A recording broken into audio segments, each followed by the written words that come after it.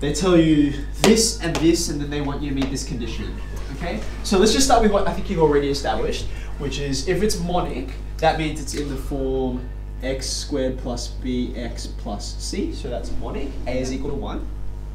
If you've got the axis of symmetry being x equals -2, the axis of symmetry, of course, is minus b on 2a, right?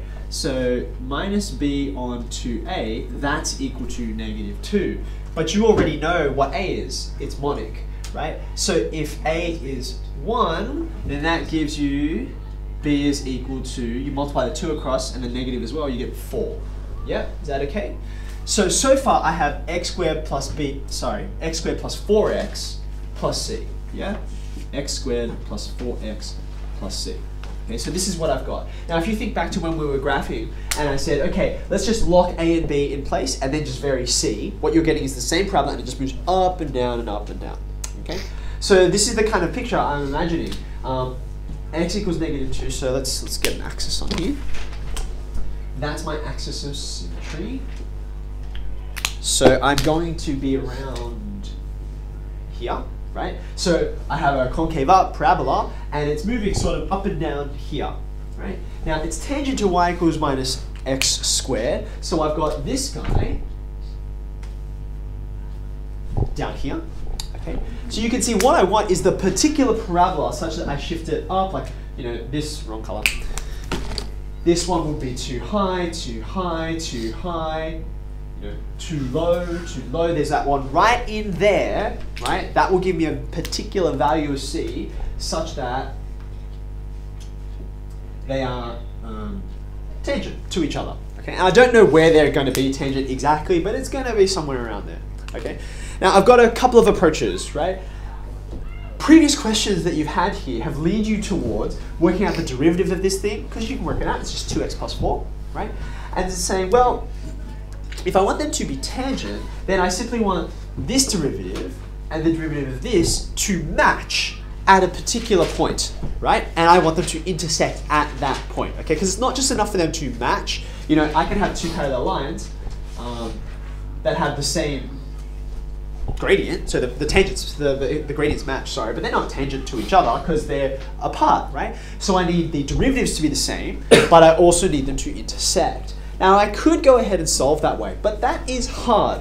Part of the reason why is because, as I just said, I don't know where they intersect, and it's not immediately obvious, right? That's not a direct path or an efficient path to get there, okay? Whereas in a previous question, for instance, they said, the tangent at x equals 1 passes through a particular point. So they give you a lot of information to tell you where this tangent's going to go. But here I have no idea where they intersect. Okay? So I'm looking for some other way of doing this, some other method that doesn't rely on the derivative. Okay? Now, noticing that they intersect neatly together. Okay? If I were to find that point of intersection, the way I would do it is just by solving simultaneously. Right? Here's one equation, and here's the other one. Okay, so this is that point, sorry. This will give me the x coordinate for where they intersect. Do you agree with that? Okay. Now, just think about this for a second. This here, right, when I'm solving these two quadratics together, all I need to do is just rearrange it a tiny bit, and you can see that this is itself another quadratic, right? The point of intersection is another quadratic. Now that makes sense because remember how I drew a whole bunch of these green options, right? So for instance, this green option up here, right, the very highest one, it never intersects with y equals minus x squared. So if they never intersect, what does that mean about this particular quadratic here? Less than 0. Yeah, it has no solutions, and the way that I know it has no solutions is the discriminant will be negative. Okay, so if I had this x squared plus 4x plus c, you know, c equals 5 or something like that, it's obviously too high, okay?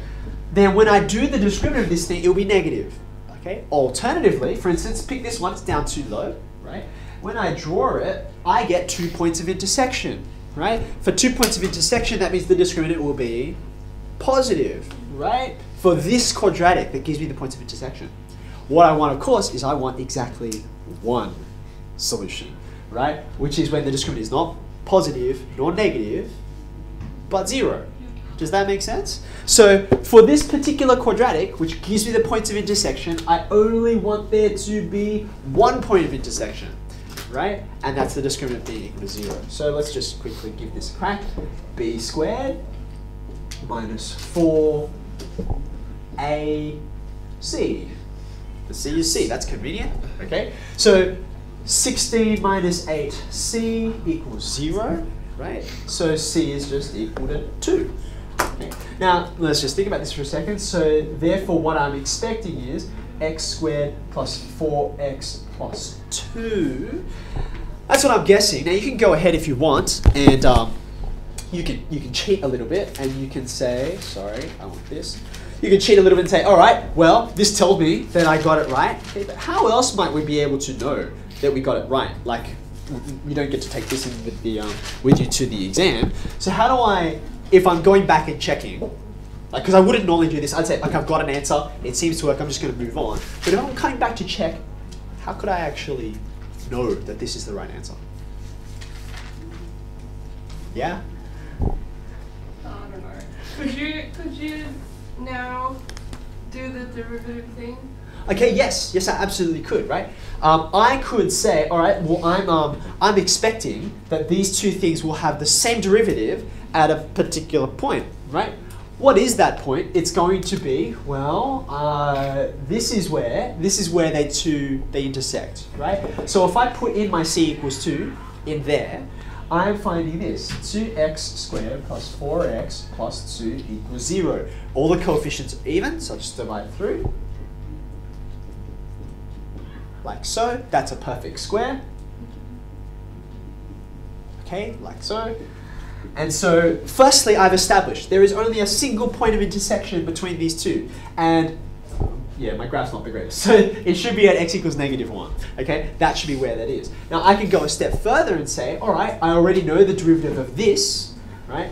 The derivative of this guy, x squared plus 4x plus 2, is going to be, what is it, 2x plus 4? Yeah. Yeah. So at x equals -1, this will be 2 times -1, that's -2 plus 4. So that's positive 2. Okay, so that's that one.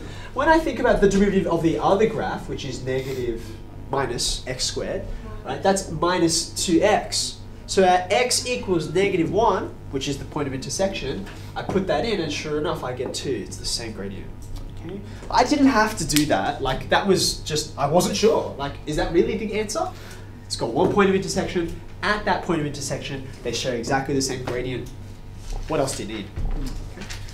So just think, right? Like I said, I found this easier because it's a bit shorter, really, than here's my solution for the previous one.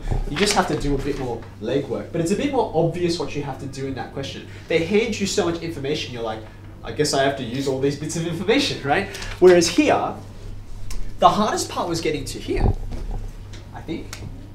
Like I think that was the hardest part. When we did it, we got exactly that, but like it didn't show. I was like, wait, like how did we go from finding the point of intersection to finding the discriminant? Is that yep, right? sure. Can we do that? So I guess this is why. Do you remember when I said, oh, okay, you have some general quadratic, right? And when we say, oh, okay, the discriminant being positive, the discriminant being 0, the discriminant being negative, okay?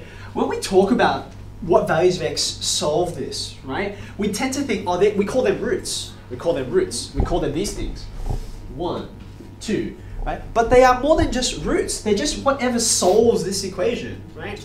Now, how did I come about with this equation? And the answer is, the solutions to this are where the two graphs collide, right? So what I'm really finding is not roots being 2 of them, or 1 of them, or none of them. I'm searching for points of intersection that are 2 points, or 1 point, or no points. Okay, so that's why it's such a big deal to talk about the discriminant, because it gives you more than just roots. It can be used to find all kinds of things. In fact, earlier when we were doing graphing rational functions, you can even get like the range of a function with the discriminant, because you just want to know where it's real, right? So I think once you see points of intersection, right, and I only want one of them, or if you like, I want a double point of intersection, just like we say we want a double root, that's really the insight you need, and then the rest just kind of falls out. That's where the question ends, really. You don't need to do any of this. This is just a check. Okay. Does that make sense? So can you do like the two derivatives are equal, like x squared plus 4x plus 2 equals minus x squared? You mean like this? Yeah, like the left-hand side part. Hold on. X squared plus 4x plus 2 equals minus x squared. X squared plus 4x plus 2 equals minus x squared. What about it? It's the derivative of the two functions. So wait, so these are just the equations of the parabolas. Yeah. These are the derivatives. So what did you want me to do with the derivatives? So first we know the derivative of one of them is x squared plus 4x plus 2. Wait. And the other one- Pause. That's not the derivative. That's the function itself, right? Oh, This is the derivative. yeah. So Yeah. 2x plus 4 equals minus 2x. Yep, so you can do, that's exactly the same thing as what we did here. So you can say, oh, okay, even when you don't know what this is, because the derivative of a function is irrespective of how up or down it is, Yeah. all of these green functions I've drawn, they all have the same derivative. So even if that was still C, it disappears, so good. So you can say, okay, I want to know where these two are equal to each other, where the gradients are equal to, and you come up with the exact same thing as this, because you add the 2x over here, so you get that, you take that over.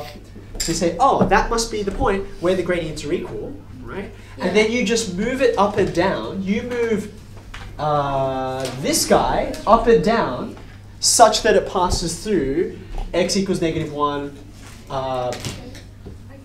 y equals -1.